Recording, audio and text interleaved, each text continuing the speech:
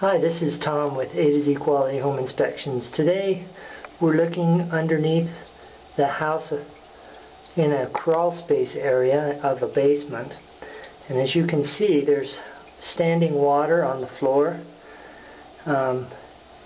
As we take a look and delve a little deeper, you can see that the water has already started to creep up the wall on the inside of the bedroom.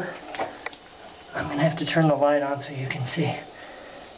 Right there you can see how it's started to go up the wall there, and you can bet that because this water has been here this long that there's probably some kind of mold.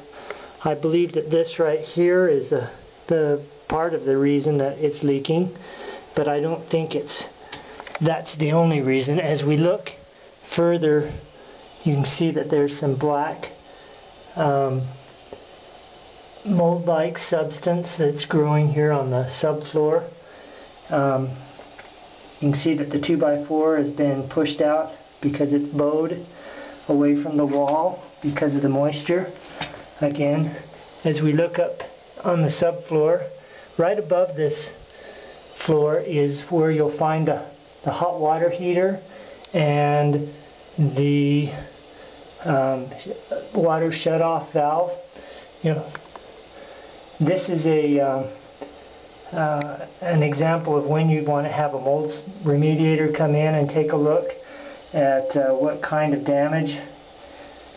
You'll also want to have a plumber come in here and fix the leak that's up above us on the floor.